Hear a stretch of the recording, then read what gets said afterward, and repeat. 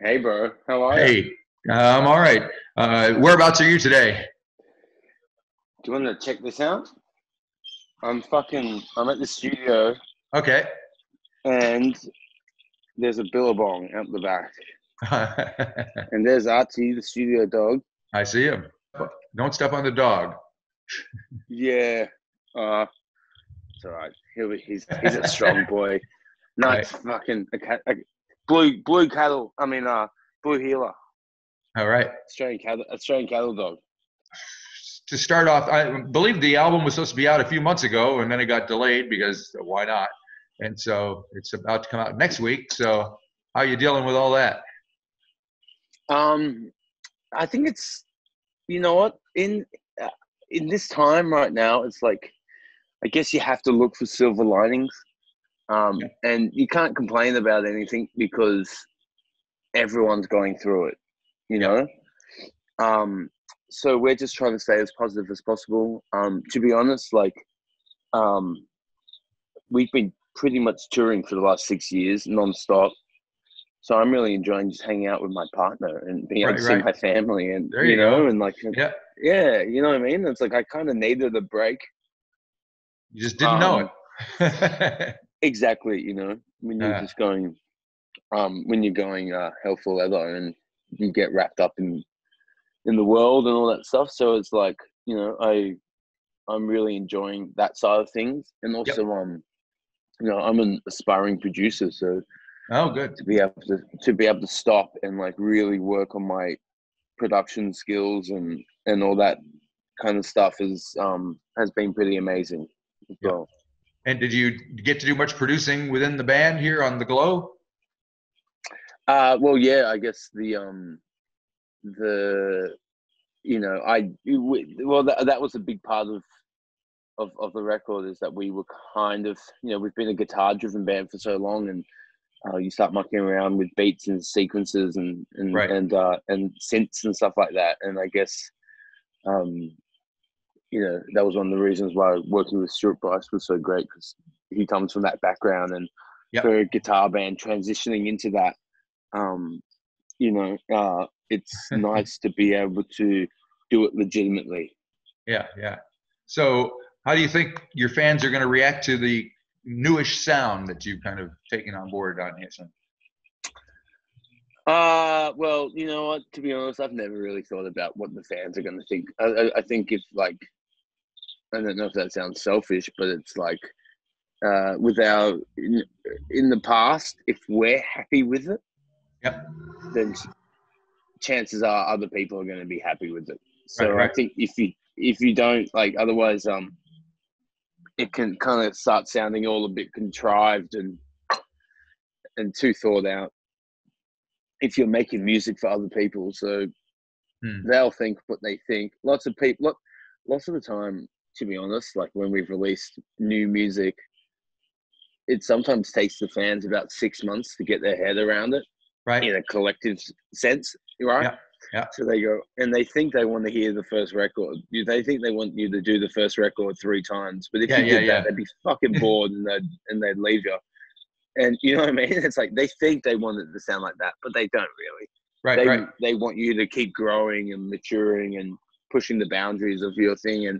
And from my experience, when people have gone, oh, this sound like, oh, DMA's new, and then like 6 months later, it's their favorite song. You know what I mean? Yeah. Yeah. And then and you can see that in the gigs when people are singing back and whatnot. It's a very dense sound on some of these tracks. Is that what you're going for? Uh yeah, well, I guess we've always kind of gone for the wall of sound thing, but it's never been so highly produced. Right. So maybe it gets that extra depth, I guess, maybe because of that. Right. Yeah. I was thinking of "Hello Girlfriend" in particular. To kind of have a Oh, nice. wall of guitars happening. That's right. Um, that song was originally written about the concept of someone waking up out of a coma. Hello doctor, hello Right. Right. mother, hello girlfriend, all the family and like the doctors, Right. Right. you know, which I think is quite interesting. Yep.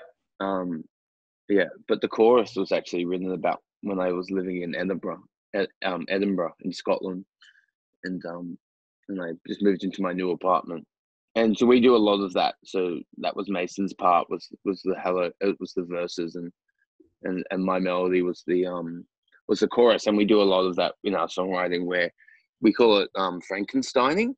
Right. And basically it's like, because we love pop music, and when we try and write a song, we try and have a verse, a chorus, a pre-chorus, a riff, and an outro. So, right. and all 5 of those melodies have to be shit hot. Yep. Sorry, I didn't mean to swear. And how does the that's all right. How does the writing work? Does one of you bring a song in, and the rest of you kind of jump all over it, or do you do it together? Well, it's either the Frankensteining idea, where we just kind of go through like voice memos Yeah. and like go through our phone, and we all pick the best ones, and then we transpose the keys and put them into one thing. Or someone's kind of brought 75% of the song to the table, right, and then we piece the last 25% together. Mm-hmm. And are you looking for an overall feel of the album? Do you want people to come away with hearing it thinking a certain something? Yeah, I want people to listen to it and know that, we've always written pop melodies, but I guess we've been a more guitar-based band. But yeah, that with the Glow is like, we said we're going to make a bloody pop record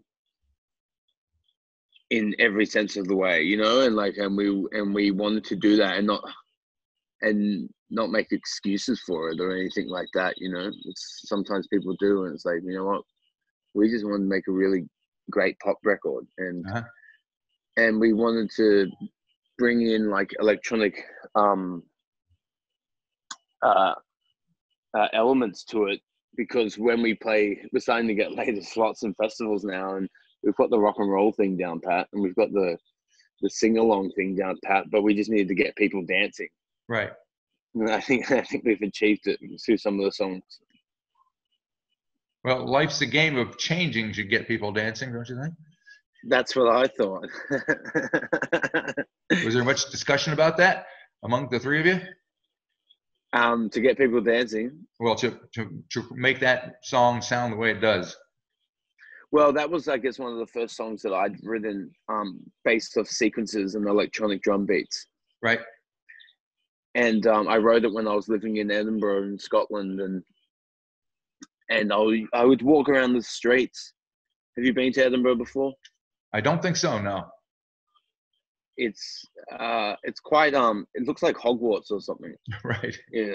It's quite gothic and dark, and amazing architecture, and really old timey, and like the sandstone buildings. I think they have a law even like that you have to build in sandstone. Right. Or at least like the front of the facade, is that the right word? Has to be in a certain type of architecture, so it's cohesive with the rest of the city. And it's really, I have this affiliation with Scotland, not only from our band, but my partner's father's from Glasgow, and my dad's from the UK, and just living there was really quite amazing. And I would walk those streets and just listen to Chemical Brothers and Underworld and Soul Wax, and like right. And Soul like Wax. I haven't heard that name in a while. Yeah, exactly. They were good. So and amazing. Yeah. So basically, I was just kind of getting into that, and I was like using production as a songwriting tool to keep me on my toes. Right. And this is the 3rd album, is it? Yeah. Yeah. So how does the interaction between the 3 of you work? Has it changed over the course of the 3 albums? Have people taken different roles? To be honest, we're 3 best mates. Right. Like literally, Tommy and Mason are my 2 closest friends. Right. I've obviously got I've got a few of them. I've probably got like 5 really close buddies, and they're 2 of them. Right. And to be honest, these experiences that we've had through the band that other that no one else can relate to. Like the driving from bloody New York to LA on no money, you know, and playing Good in front of times. 7 people in in where was it? We were playing in one place. I think it was Louis or St. Louis. St. Louis, yeah. Yeah, and like pretty sure like the only people in the crowd were the support band, you know. Right. And one other guy who tried to steal merch, and you know, and just like I know that doesn't sound like but from that, and then like, you know, we just sold 8,000 tickets in a weekend in Manchester, and Cool. you know, playing the Brixton Academy, and watching like the fan base grow, particularly in the UK, and and there's just a lot of it's been a journey, and to do that with your best mates, it makes you, if you don't decapitate each other, Right. it's just going to make you closer. Right. Exactly. It's one or the other. You're either going to Gotcha. have a falling out, or you're going to be like closer and better than ever. Right. So when you're in each other's faces like that, how do you manage not to annoy the bejesus out of each other? Well, we're all quite emotional people, so I think we're quite in tune with each other's emotions, and you know what makes people tick, and we're you know, we can gauge personalities and gauge emotions, so you know, we know when to push it and when not to. Yeah. And so when do you start playing out again? Well, who knows, right? Who No idea. knows? Yeah. You know, I guess Australia looked like it was doing pretty good, and then there's just been a massive corona flare up in Melbourne, Right. which is where I'm based at. I'm not there right now in New South Right. Wales, but it's where I live. So that's a bit worrying. But I just had an interview with a New Zealand print magazine, and it kind of feels like that New Zealand's not like, you know, New Zealand kind of ahead of everyone in We got it sense of, sorted. It seems like. yeah, Of course, you don't want to jump too soon, you know. So yeah, they kind of open up the borders to let other New Zealanders from overseas come in, but then some of those folks obviously have the virus and they get tested, and then people freak out. But it's like, well, what are you going to do? They need to go somewhere, you know. So it's kind of, but yeah, everybody's locked down. Everybody did a pretty good job of behaving themselves during the lockdown, so it's pretty impressive. Yeah. And and of course there were lots of articles from Australia begging to have Jacinda be the prime minister, which is kind of ridiculous. She's really great. Yeah, she is. Yeah. All right. So hopefully you'll be. How do you think the audience is going to be, and how do you think you're going to feel when you finally get face to face on stage? I think with the album coming out in a few weeks, and with the stats on streaming at the moment, I think it's going to give people the time to actually really listen and learn the album, and I think that's going to make it stronger when we come back in a live presence and to play these songs to people, and when they've had the time to learn it, and they're more hungry than ever for live shows. Right. Which I'm really excited about. Because I guess, I mean, you got a lot of streams. You're not going to get rich off of that, but at least you get a gauge as to how many people are paying attention to what you're doing, which has got to feel good.